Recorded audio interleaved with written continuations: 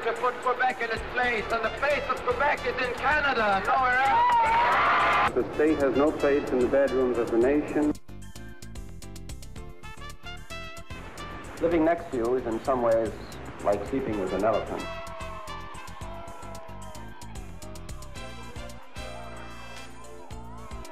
What is the nature of your thoughts, gentlemen, when you say fuddle-duddle or something like that?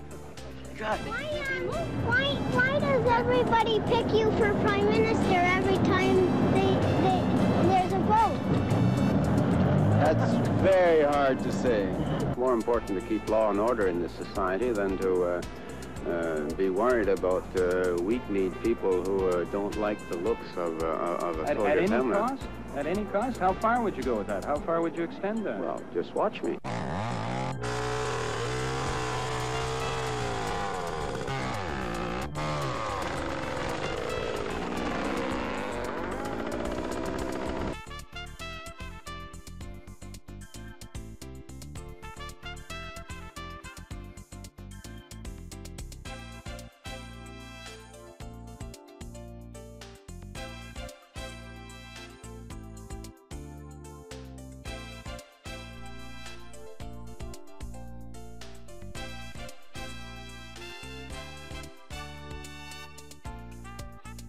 In the course of the past 11 years, I've been given the greatest privilege that any Canadian can aspire to have. It's to serve at the head of this great party and to serve at the head of this great country, supported by the people that I have known.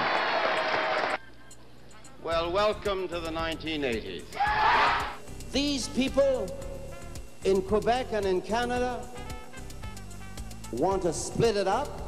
They want to take it away from their children. They want to break it down. No, that's our answer.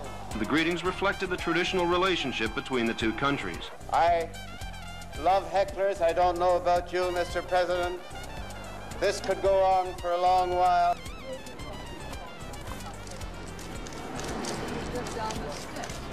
I just might be roped into it. It wouldn't be my desire, mind you. I'm not anxious to fight another election, but sometimes you can't resist a draft, can you?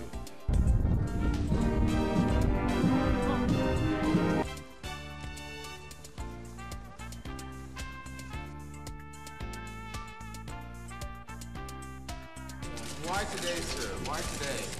Good day. A great snowstorm last night. Skies were right. Went for a long walk. Came back at midnight. Took a sauna. Got rid of all the accumulation of baggage and just made up my mind.